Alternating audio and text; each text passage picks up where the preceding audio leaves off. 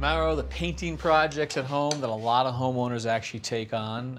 It's a very popular project, although when they go down to the home center to buy a paintbrush, it can be overwhelming. And I know that when you're walking through the aisles picking a paintbrush, you know just what to get. Exactly. Let me tell you this. When you see this brush, this is natural hair.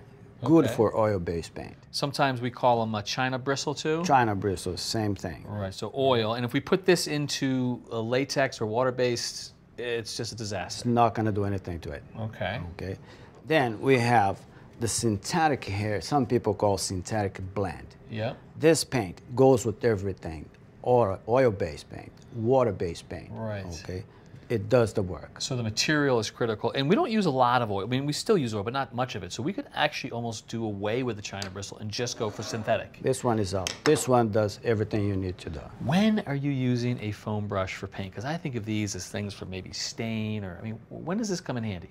This foam brush is one-time use, good for touch-ups. Oh, touch-ups. I say touch-ups, you can dab the paint into the walls without making huge stroke marks. So we're not actually dragging this back and forth. Not dragging that, you just dab it nice and smooth. Okay, get the right material, probably synthetic. Synthetic is the way to go. The other thing that's on the wall, the aisle there, are the shapes, right? We've got them angled, and then we've got them cut straight. Okay, we have this angle brush, what we're using for cutting around doors and windows.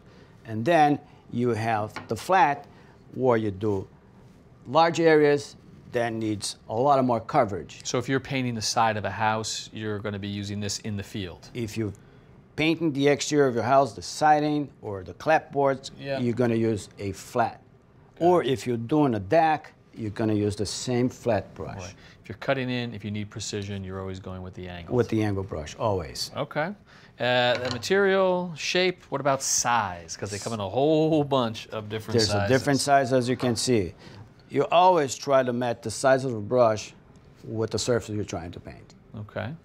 So something like this is going to be used where? So if, let's say you paint a window sash, this will do the work for you. You've got the little wood muttons, and so you're going to go with, what is that, probably inch and a half? Inch and a half sash. And if you're going to do the casings around the window, If the you're doing trim, the baseboard? Correct. If you're doing the case, the 2.5 inches is the best. That's the one to go for right there. That's the one. Okay, cool. And then let's talk quality, because boy, I tell you, it is tempting to go in there. When you see paintbrushes that cost as much as $15 or more, to grab the $2 brush and say, you know, once or twice I'll use it and I'm done. You're completely done. Yeah, you don't think so? I don't think so. I always go for the good quality brushes. They are built better. Yeah.